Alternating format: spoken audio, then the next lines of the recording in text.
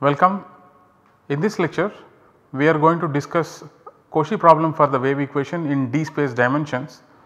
In fact, we are not going to discuss fully. What we are going to do is we are going to reduce this Cauchy problem in d space dimensions to a Cauchy problem for a PDE which is having just two independent variables.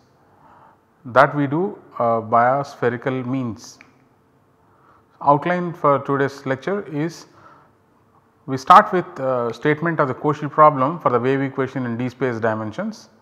Then we introduce spherical means and a formula known as Darboux formula associated to that, and then we reduce the Cauchy problem for the wave equation to an equivalent Cauchy problem. So, Cauchy problem for d dimensional wave equation reads as follows: given functions phi and psi, solve the homogeneous wave equation in d space dimensions. As you see, x1, x2, xd are the space dimensions, are the space variables, and u of x0 is phi x, ut of x0 equal to psi x. We are not yet stating what is the regularity or the smoothness of the functions phi and psi required. We will see them later on. So, key idea to solve this Cauchy problem is reduce the Cauchy problem to an equivalent Cauchy problem in one space dimension. Advantage: the number of space dimensions drop from d to 1, and the tool is method of spherical means. So, when d equal to 3, the new Cauchy problem which we have obtained, it can be transformed to a one dimensional wave equation. Cauchy problem for a one dimensional wave equation, of course after a change of dependent variable, which is straightforward, and then we are armed with the D'Alembert formula which gives a solution to the Cauchy problem for the one dimensional wave equation, and we can go back and retrieve the solution to the three dimensional wave equation, the Cauchy problem's solution, from the D'Alembert formula that we get here. So, in this lecture we confine ourselves to deriving the equivalent Cauchy problem valid for all space dimensions. So, let us see a few computations and notations involving multiple integrals. So, let us start with notations. So, we deal with functions of d real variables, not necessarily d equal to 3.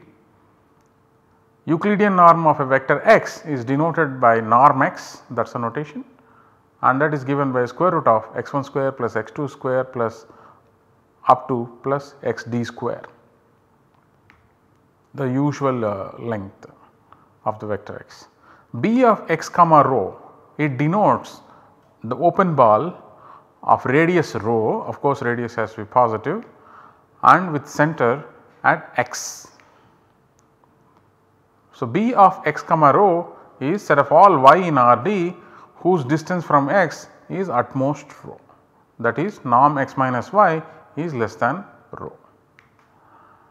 S of x comma rho denotes the sphere having radius rho and center at x, that is S of x rho is y in Rd such that norm x minus y equal to rho.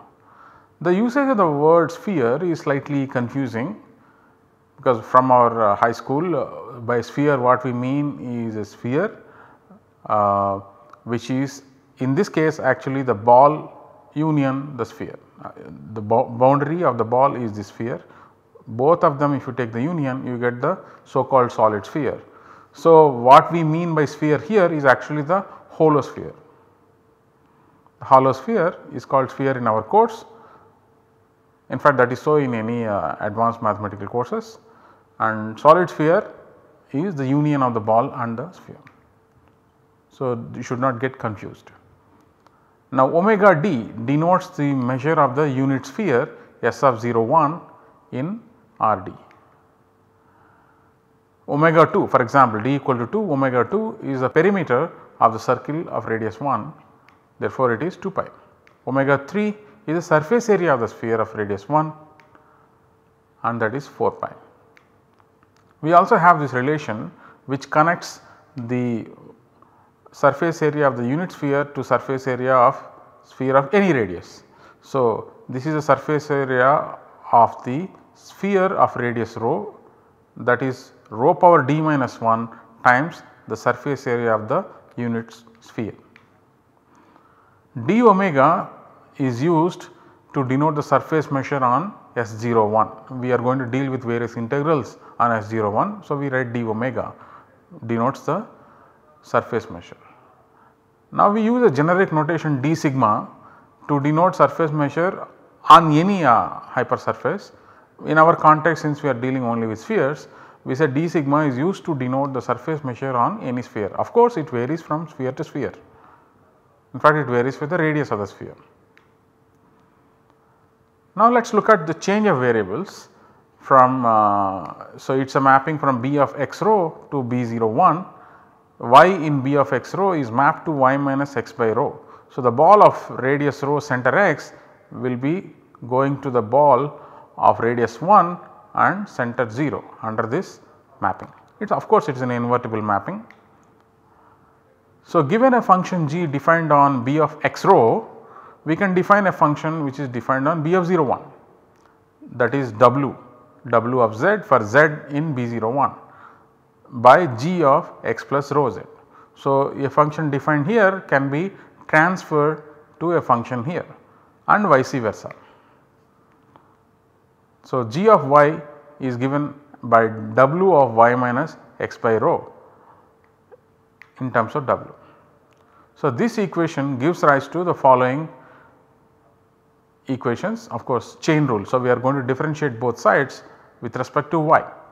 So, gradient with respect to y is gradient of w with respect to z and gradient of the inside quantity which is y minus x by rho with respect to y, that will give you a 1 by rho, that is why rho inverse. And Laplacian consists of second order derivatives, therefore, you get one more rho inverse. So, you have rho power minus 2 into Laplacian in z of w evaluated at y minus x by rho. So, we have to be, as I told you, we have to be very comfortable with using a chain rule, particularly when there are change of variables involved. So, the measure dy is given by rho power d into dz. In view of that and the equation that we have just derived, Laplacian yg in terms of Laplacian zw, what we get is this particular integral. Now, we are going to do change of variable z equal to y minus x by rho.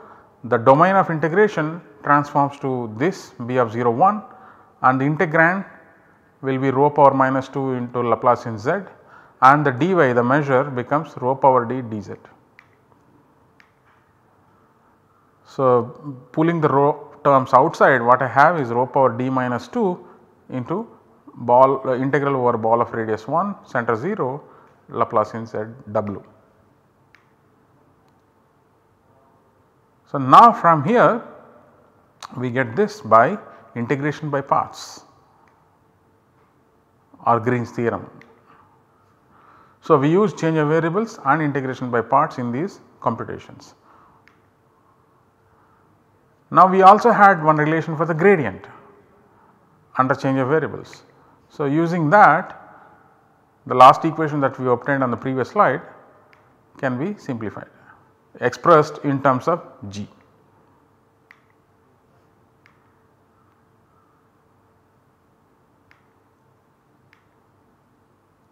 So, this integrand is precisely dou by dou rho of this quantity, and dou by dou rho will come out of the integral now.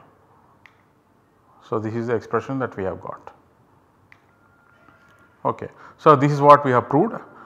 Integral of the Laplacian g over b of x rho is given in terms of rho power d minus 1 dou by dou rho derivative of this quantity, the integral on the unit sphere radius, unit sphere with center origin. Now, we are in a position to introduce spherical means and then derive Darboux formula.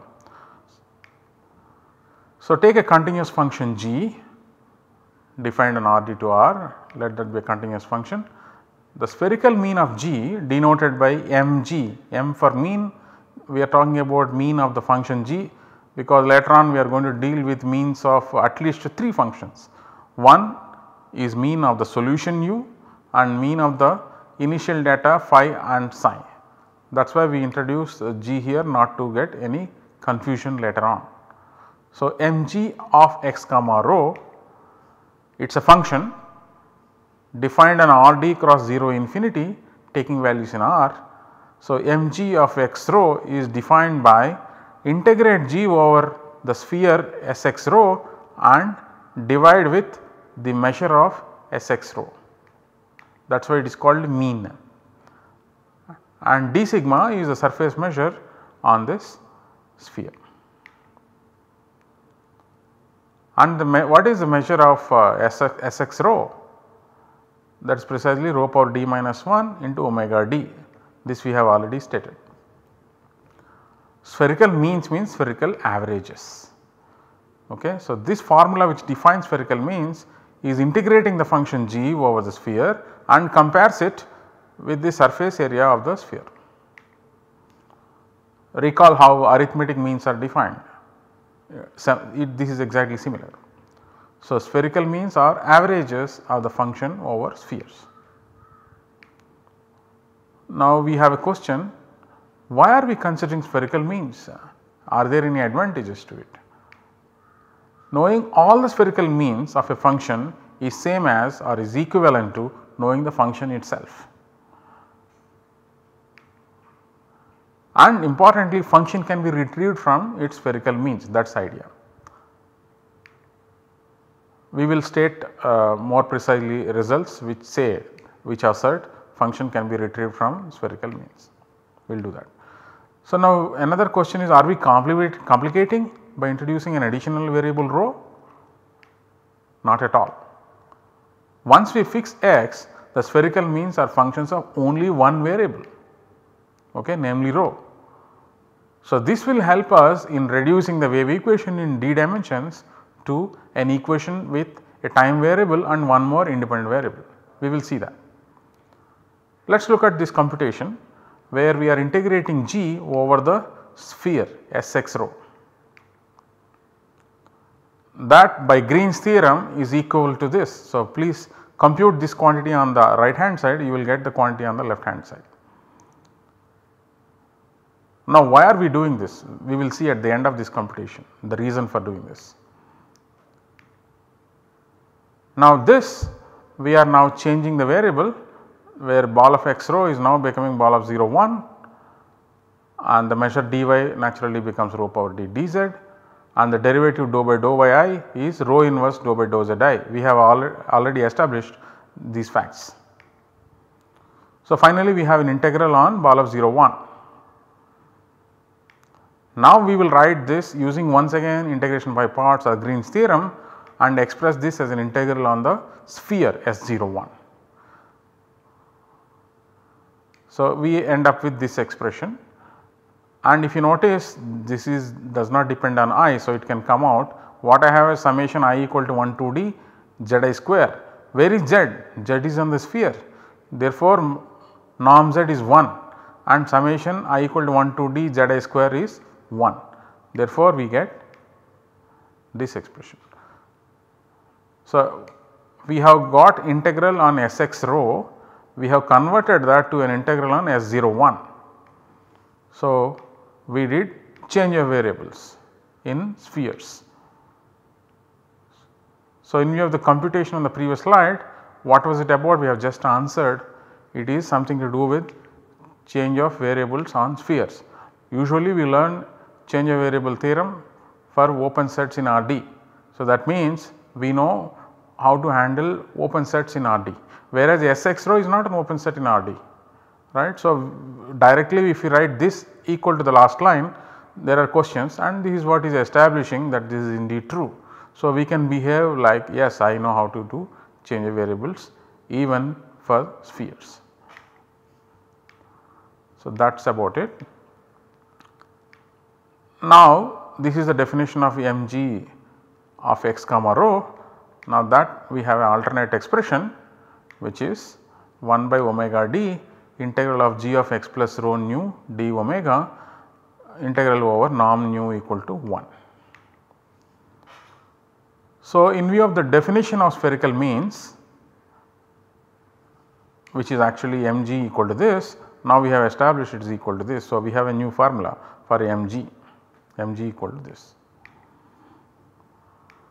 So, spherical means was defined by the formula mg equal to 1 by measure of Sx rho into integral over Sx rho of gy d sigma, and we obtained another expression. Why are we doing this?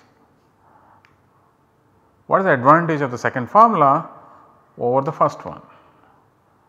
The answer is observe the domains of integration in these formulae. What is the domain here? Sx rho. What is the domain here? Norm nu equal to 1. What is this function? Mg of x comma rho. So, if I want to differentiate either with respect to x or with respect to rho, here it is difficult because the domain itself is varying with x and rho, whereas in this expression it does not depend on x, it does not depend on rho. That is the advantage we have. So, we have a lemma on spherical means, we will often be calling it LOSM, lemma on spherical means. Hypothesis: g is a continuous function and let mg be defined by the formula, the spherical means of g. Conclusion 1, sometimes we may call LOSM 1. What is it? Mg can be extended to the domain Rd cross R such that for each fixed x as a function of rho, it is an even function. Currently it is defined only for rho positive because we needed the ball to have a positive radius. So, let k belongs to n. If g is a ck function on Rd, then so is this function x rho mapping to mg of x rho. It is a function defined on Rd cross R. Note by conclusion 1 we have already extended the function mg of x rho for rho belonging to R, and the function g can be recovered from the spherical means. This is the most important property. What do we mean by that? You take mg of x rho and then take limit as rho goes to 0, you get g of x, and this happens for every x. Now, let us prove conclusion 1. Observe this equality holds. Why? Because the unit sphere is invariant under the mapping nu going to minus nu. So, therefore, these integrals are same. Therefore, mg, which we know is equal to this, is now also equal to this quantity. So, in other words, mg as a function of rho, whether you put plus rho or minus rho, it is the same. That means the function is even. Okay. So, we can use the same formula to extend mg of x rho even for rho negative.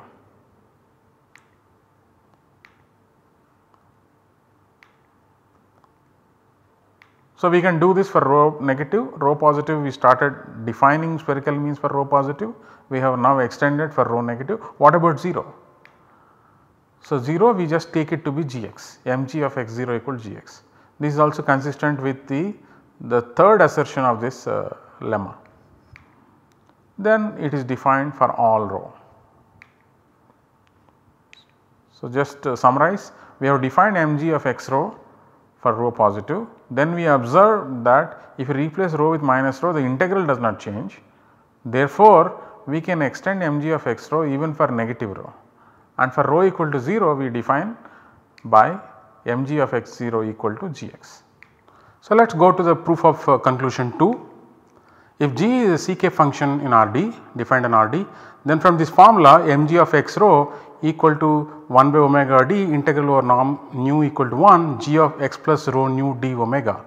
Notice that x and rho appear inside the argument of this function g. Therefore, if g is ck, then mg of x rho will be ck also. So, it follows that this function x rho going to mg x rho belongs to ck of Rd cross R. How?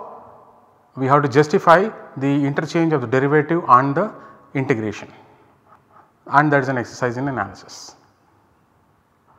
Now, proof of conclusion 3. Let us rephrase the conclusion.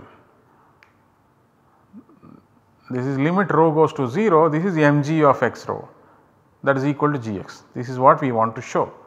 So, how do you show this? Start estimating the difference between this quantity and gx. So, let epsilon be given, positive be given.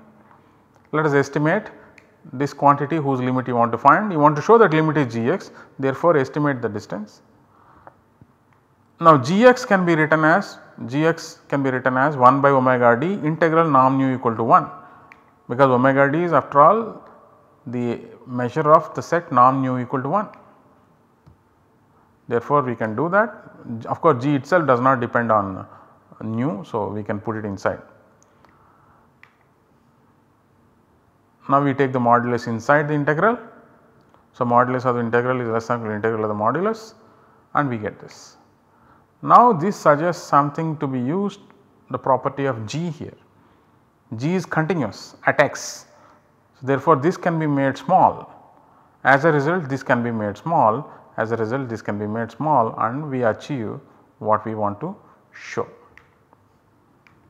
That is the idea. Since g is continuous at x, there is a delta such that whenever y is delta close to x, gy minus gx is less than epsilon in modulus. Therefore, we are not interested in arbitrary y, but we are interested in y which is looking like x plus rho nu, where nu is having unit norm. Okay. So, therefore, for mod rho less than delta, this becomes mod g of x plus rho nu minus gx becomes less than epsilon. Okay. So, now conclusion 3 follows from this estimate, because this is less than epsilon.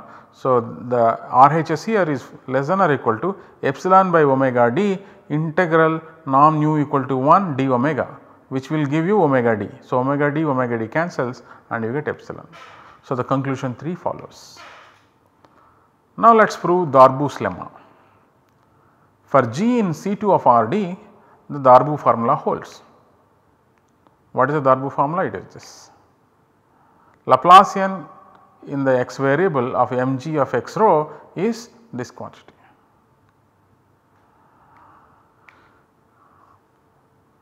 So, Laplace x sub x stands for the Laplacian operator in the variables x1 up to xt, which is here. Actually, if you are looking at the Laplace equation, we have not yet looked at, but Laplace equation, and you want to look at solutions which depend only on the radius r, then that you end up with this operator. So, this is actually the radial Laplacian. Other angular parts are ignored. I am not looking at solutions which depend on the angles, therefore, only the radial part, this is that. Okay. Recall that we have proved this Laplacian on B of x rho is given by this quantity. This we already proved in the beginning. So, this quantity is actually this with a omega d 1 by omega d missing. So, you put omega d, so you get this. Multiply both sides with 1 by omega d, you have this equality. Now, express this integral on the ball using polar coordinates r and d omega. So, you have this expression. Now, differentiate both sides with respect to rho.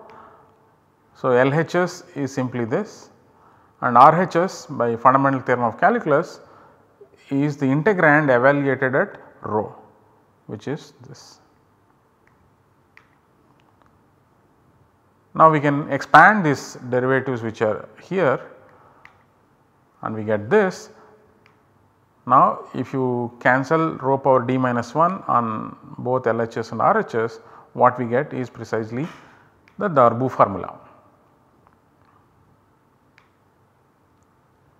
Now, let us reduce the Cauchy problem for the wave equation to an equivalent Cauchy problem. So, for that we have to introduce spherical means associated to the solution or the unknown function u. So, let u be a C2 function, be a solution to the Cauchy problem for d-dimensional wave equation. For each fixed t and x, define the spherical means. mu x t rho. Earlier when we were dealing with spherical means there was no variable called t, therefore it was missing, we had only x and rho, but now we have to include that because we are trying to solve a wave equation now. So, mu of x t rho is exactly as before. Now apply Laplacian on both sides of the above equation. What do you get? What we get is, this is just applying Laplacian and writing. So, we need to really do here the Laplacian. Okay, Laplacian has gone inside here, that is the change. Now u is a solution, right. So, Laplacian x u is utt by c square, because u is a solution to the homogeneous wave equation. So, then we have this. Now bring dou 2 by dou t square outside and we have this. So, what we have is Laplacian mu is 1 by c square dou 2 by dou t square mu. Now we have the statement about the equivalent Cauchy problems. So, the following statements concerning a function u which is C2 of R d cross R are equivalent. What are those? U is a solution to the Cauchy problem for d dimensional wave equation, and that is same as saying dou 2 by dou t square of mu is c square into this operator acting on mu, and of course the initial data for mu and dou by dou t of mu. We will prove this, very simple proof. We have done all the computations, I will just indicate how to go about this proof. So, statement 2 follows from statement 1 by direct computation using the definition of mu. We have done all the computations. In view of the computations immediately preceding the statement of this lemma and the Darboux formula. Statement 1 follows from statement 2 in view of Darboux formula, and conclusion 3 of LOSM, that is the function can be retrieved from its spherical means. So, you are urged to fill in the details of the proof, very simple details, you have to just write down a few lines. All the computations are already there and I have given you how to go about here. So, let us summarize what we did in this lecture. We have introduced spherical means for a continuous function, found that pointwise values of the function may be obtained from the knowledge of all spherical means.